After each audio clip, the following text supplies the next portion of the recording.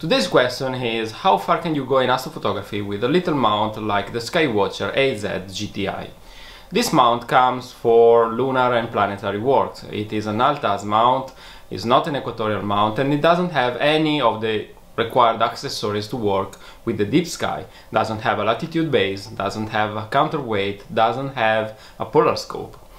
But there is a firmware upgrade from Skywatcher that unlocks equatorial mode for your Az-GTI. So I took this mount because I wanted something more flexible than the Stellarmate Pro. The Stellarmate Pro is a lovable tracker. I love it. I had two of them. I still have one. But the problem is that even if you want to photograph the moon, you have at least to do a coarse polar alignment. With the pandemic and COVID, I was forced to image from home, and to be able to see Polaris and to align to Polaris in order to photograph the moon was really time consuming, and I prefer the point and track feature that the Az-GTI has. So all in all, I decided to focus on the Az-GTI and build the ultimate setup around it. So let's see what I've got. Welcome down to the rabbit hole. This is all my gear for astrophotography, and everything is built around the Az-GTI. The setup is quite flexible. I can pop the mount on a little photographic tripod, or I can use this heavy-duty Skywatcher stainless steel tripod. This tripod is 6 kilograms in weight. It can support 30 kilos of payload and is very sturdy. So let's go a bit deeper into what you need in order to use the Az-GTI for astrophotography.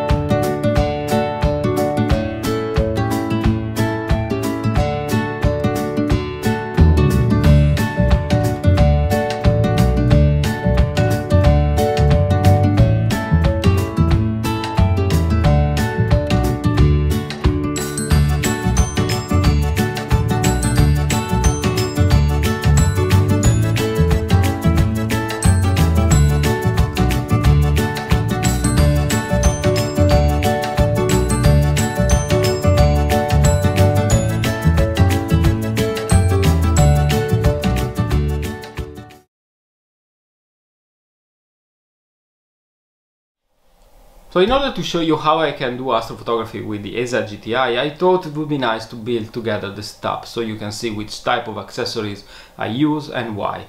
So the first thing is of course the tripod, and this is the Skywatcher stainless steel tripod with its own pier. I use this because I want maximum stability, and the pier raises the gear so that there is no problem with having the camera or the telescope bumping at any time into the tripod legs. On top of the pier I have a leveling base. Now, keeping the mount level when you are working in Alt-Az mode is very important, and this tripod is not easy to use to level because you don't have bubble level, and you have the extension screw for the extending the legs down there, and eventually you have your bubble level on the top of the Az-GTI that is sitting up here, so you have to go down, blindly extend the legs, come up here, look at the bubble level, and this is a lengthy process. So a leveling base like this Leo photo is very nice, and it doesn't really create problems of stability. So if you have this type of tripod, get one of these leveling bays. On top of it we put the latitude base. This is allow us to polar align the mount, and I use the William Optics, and this is one of the best wedges you can buy for star trackers and the Az-GTI. So it works on different principles with respect to those you find for the Ioptron or for the Stellarmate Pro. Is a push-pull mechanism down here, so it's very precise in the way it allows you to polar align your mount. So finally we can put the Az-GTI on the latitude base. Now to do that you need to buy a Vixen or dovetail plate like this one. Now the problem is that, particularly with the Latitude Base for the Star Adventurer, this locking knob is quite large, and if you take a normal dovetail base, during the rotation the mount will bump against this knob, and so you need to have something higher. And I found this Art-Sky Vixen base for the ASI-GTI that is worked perfectly. We can pop our ASI-GTI on the Latitude Base, we lock everything, and now we have the mount sitting on the wedge. Everything is leveled, everything is nice. Now, because we are working in equatorial mode, we need to have a counterweight. The ASI-GTI has no counterweight, and here is the threaded socket for the bar of a counterweight. To do that, I went to Home Depot and I took a 1 meter long threaded bar. This is M12, standard M12 thread, and I cut it about 30 centimeters in length because I didn't want to have a very long shaft that can create problems, flex tour and things like so. And then I got, because I use it also for a Celestron C5, I got a 2 kilograms counterweight. So I slide it in, and then I can screw my shaft into this ASI-GTI, and let's go with my Skywatcher EvoGuide 50ED. This is my go-to refractor for imaging deep sky objects. I use an ASI 180 MC camera, which is not cooled. I have the Skywatcher field flattener. This field flattener cannot work with DSLR and mirrorless camera. That's because the back focus is too small. So if you want to use your DSLR or mirrorless camera, you may look at the field flattener from Starizona, the Evo FF. They claim that the new version that will come out in July, mid-July 2021, will be able to will let a DSLR reach focus with the EvoGuide. So you may want to look at that. Now the EvoGuide is mounted on a 3D printed bracket from Astrophotography. So we slide in directly the imaging setup, we lock it in place. This is the zero position for the mount. The counterweight is down and the mount is pointing north. So if you want to know, to be clear, to align the ASI-GTI to the celestial pole, the bubble level on the top of the ASI-GTI is now pointing to your celestial pole, either Polaris or the southern celestial pole. And having the scope pointing there with the counterweight down, that's the zero position for your mount.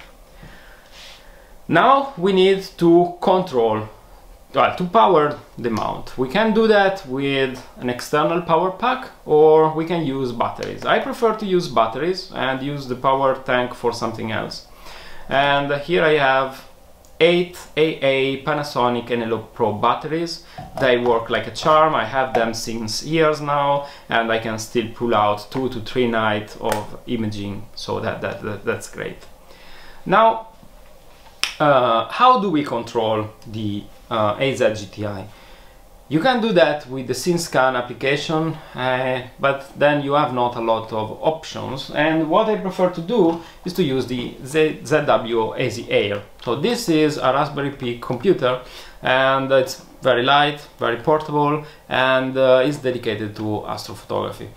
So this is the first version, it's not the Pro one, it's not the current version, and so I want to use this to control my ASI-GTI and the cameras, and do the polar alignment, do the plate solving, the focusing, everything I need to do for astrophotography I want to do with this guy.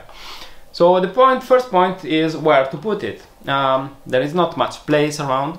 What I found is that if you take wall mount from Quadlock that produce case for your phone, they have a particular locking system.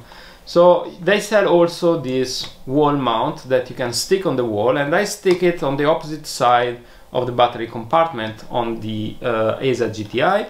Then I took the generic adapter that you can stick under any kind of device, and now I can simply lock in place my ASI AIR on the mount. And this way, if the mount is rotating, the ASI AIR is rotating with it, and so there is no strain on most of the cables that I will need to put. Now I want to guide my system, and so I have the ZWO 30F4 mini guide scope with the ASI 224NC, my planetary camera, and so I simply put it on this 3D printed bracket that they have the place for a guiding scope or a red dot star finder, whatever you need to use. With the ASI AIR, one problem is that the Wi-Fi is a bit sketchy. There is a Wi-Fi extender that you can plug in into the Ethernet port of the ASI AIR and have it hang it somewhere, or you can stick it with Velcro in other position. And I like not to use the ASI AIR to power my extender. I prefer to have all my ports available, and so I use an extension cord for the 12 volts input, and I will then power it with my power tank. So this is one thing. Now, how we control the mount with the ASI AIR? We know that we can connect the phone to the ASI AIR, and then we need to tell the ASI AIR how to connect to the mount in order to control the mount for guiding, for go-to and things like so. You could do that in Wi-Fi, but the mount is only work with 2.4 GHz, and that is quite slow and make all the loading of images, the focusing procedure a bit slow and frustrating. There is a better way to do that, and we can use something that is in here. This is my bundle of cables. I try to keep them neat, and I usually hang them on the wedge. So let's start connecting things up. Now I have my camera connected, and I still have one cable here, you can see there. So this is an eco mode cable, and this allows you to create a wide connection between the ASI AIR and the ASI-GTI. So if you take this eco mode cable, be sure that you take the one with RJ12 connector, not the RJ45.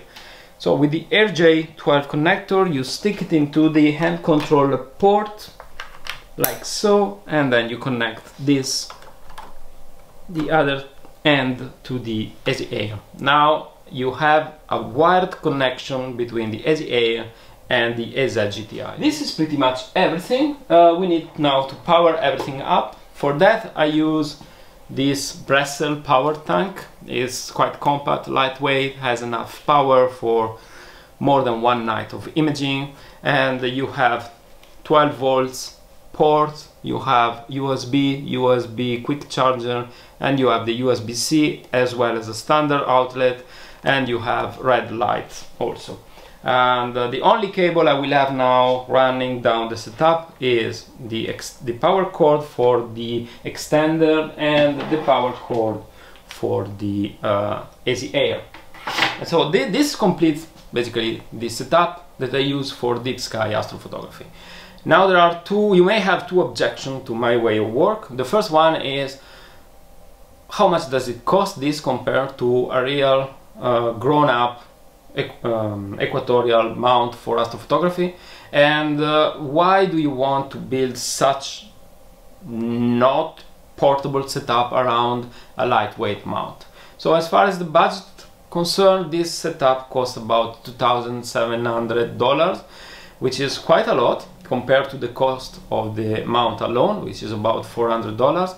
The point is that most of these setups come from the imaging equipment, guiding equipment, the control equipment, power tank, filters, everything that all of this you still have to buy if you buy a full-grown mount.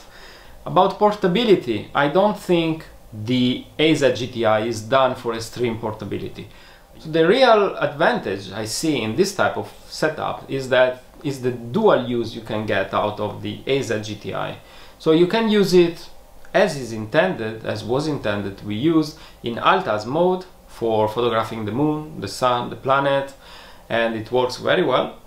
And you can also use it, if you need it, in equatorial mode and having a relatively small and, for astrophotography standard, a budget setup for fully computerized astrophotography. And this is what I think is the advantage of using the AZ-GTI over the Star Adventurer, for example, and sometimes even over a full-grown mount. So this is how I do astrophotography with my AZ-GTI. I hope you have enjoyed this video, and see you for the next one.